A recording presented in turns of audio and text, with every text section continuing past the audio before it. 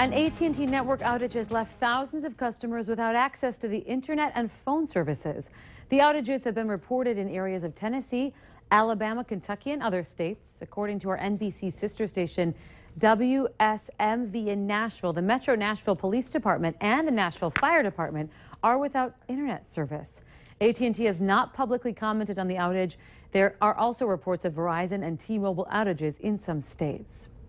Actress, entrepreneur, and mother Jessica Alba has responded to some consumer complaints that her eco-friendly Honest company's sunscreen isn't effective.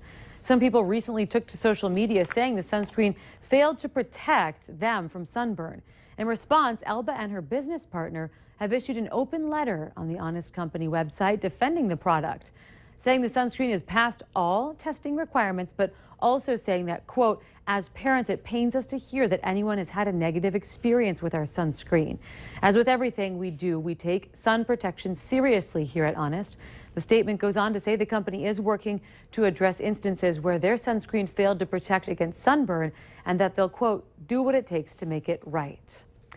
Changes to the new Angry Birds game have ruffled the feathers of some players. Unlike the original, you now have a limited number of lives for each challenge in Angry Birds 2. To get new lives, you either have to buy more or watch a bunch of ads or even wait a full 30 minutes before you can continue, God forbid. Apparently, the new monetization methods haven't hurt the game's popularity.